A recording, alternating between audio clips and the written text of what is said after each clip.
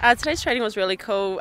Girls was just getting a bit of a flush in to start off, and then we got into some fun games, getting the ball in hand and just kind of making our way into the week ahead. Portia Woodman, can she get away from Kaslik? She can, and the second attempt, oh, bump off! What a try from Woodman! It's been good not getting injured in the first 3 seconds of the tournament, and being able to finish a whole tournament in Canada. So heading into France, just really excited to have these bunch of girls, and just can't wait to go for it this week. Yeah, definitely a trial for Rio for myself and the team. Just really kind of want to focus on what I need to bring to the tournament and to my own game plan. So yeah, looking forward to finishing France and then heading towards our pre-Rio camps. Just being able to be on that world stage along with Usain Bolt, the Valerie Adams and every other superstar in sports. So it's a huge honour if I get the chance to be there.